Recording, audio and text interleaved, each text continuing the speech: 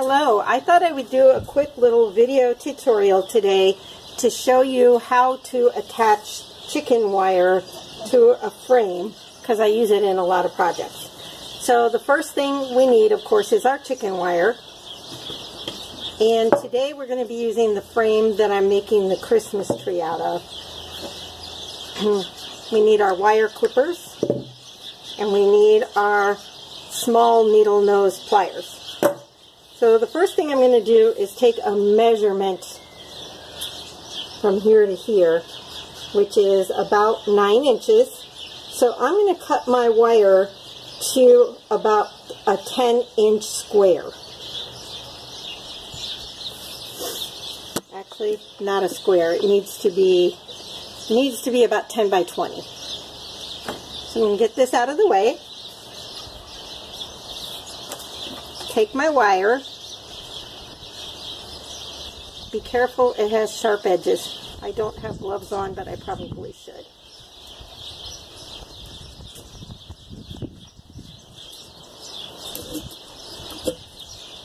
I'm just going to roll it out.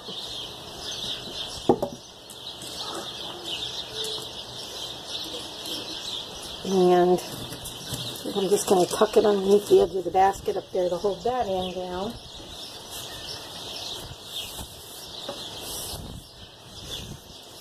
And I need my 10 inches.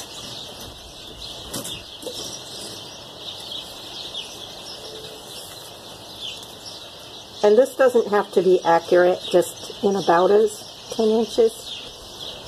So it's about this honeycomb here where I have my finger. I hope it shows on the camera. There you go. It's about this honeycomb right there is the 10 inches in. I'm going to go ahead and make a nip on it. And seriously, with the wire cutters, you just follow it down. And this is so easy to do. You just clip, it's just like using scissors.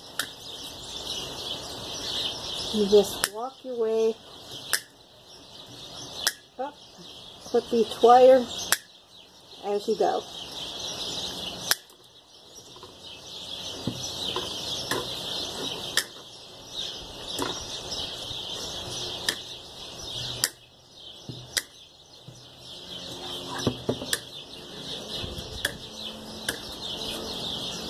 This is live video, guys. Anything can happen.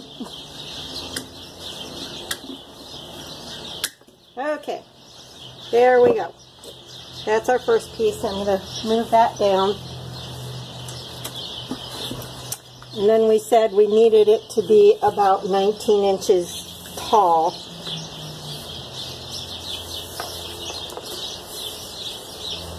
Lay this out. And I need to not start from the bottom. I'm going to start from one row up because I'm going to have to cut off a row in order to have some wire to work with at the bottom. So let's go to about 21 inches up here. So that's like right here. And cut off the excess there. And again, all you got to do is just cut just like you're using a scissor.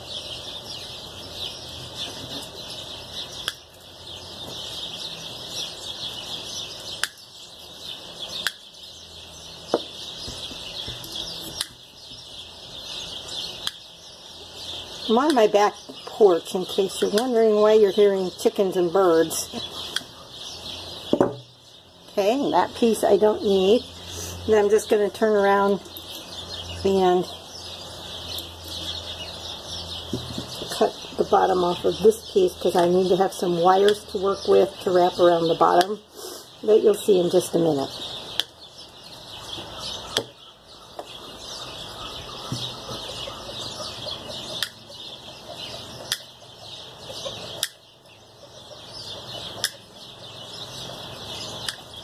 Alright, now I have my piece of wire ready.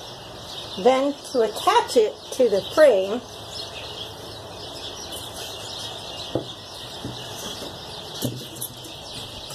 I'm going to start with cutting this zip tie. I put this on here so that After I cut the bottom off the tomato cage, and I just used these same wire nippers to do that, I needed to glue these together in a point, and they just didn't want to stay there. So I went ahead and put the cable tie around it to help support it. Okay. Then, putting the wire on, what I'm going to do is turn it sideways, and I hope this shows up on the video. And I am taking the bottom and kind of lining it up as best I can there. And then I'm just going to take these little wires, push them around the frame, just by hand to start with. Just wrapping them around the frame.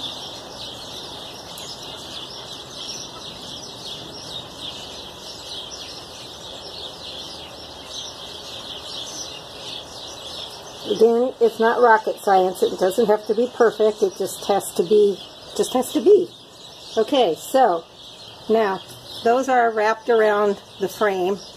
And now what I'm going to do is I'm just going to take my little things here, my little long nose, and I'm going to grab it and pull it around. And I want to get that pulled around nice and tight, and then I kind of take this and clamp it and give it another twist. You don't want to have any sharp edges sticking off of it that you or a family member are going to get hurt on.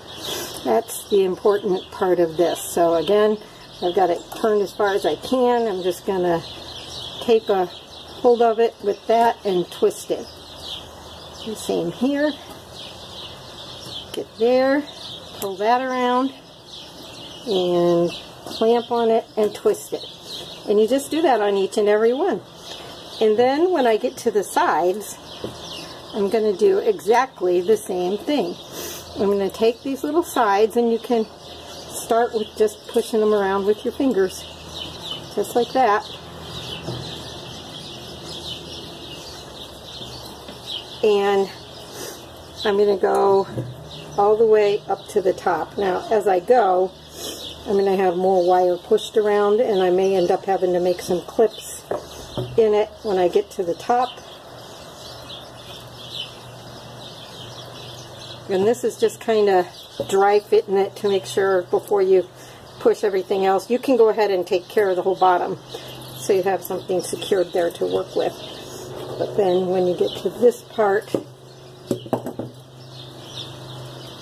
just like I said, I'm going to kind of dry fit it here, and then I'm going to come back with my tin snips, and I'm going to cut off part that I don't need.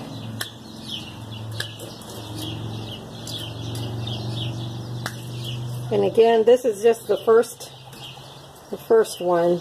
I might have to come back in a couple of times and make some adjusting cuts, but for now, I know I don't need that. I can get that big piece of wire out of my way. So now I've got it kind of dry fit, and I started pushing these around the edge all the way to the top. And here we've got a wire that's got part of the tomato cage in the way. I'm just going to clip that out of the way. Push this around. Okay, then I'm going to do the same thing on these sides that I did on the bottom. I'm going to grab this wire and pull it, twist it and clamp it in. Just try to get the sharp part to the inside instead of to the outside. And I'm just going to do that all the way up to the top. And you can see at this point it pulls part of the honeycomb pattern around with it. That's perfectly okay. Just keep going. And this is exactly what I did when I made the lantern that's sitting here. I'll refresh your memory with it here in a second. but you just keep working it on up, and as you need to, you can cut off. Like I can tell right now, this is going to be some excess wire right here. I'm not going to need that. And just cut that off and get it out of my way.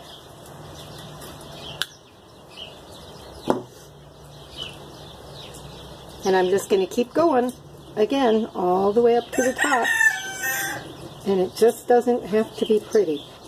Just wrap it around here as best you can. That one, as you saw, I had like a lot of little pieces there. I'm just going to take my, here's the sharp edge, and make sure we get that wrapped around.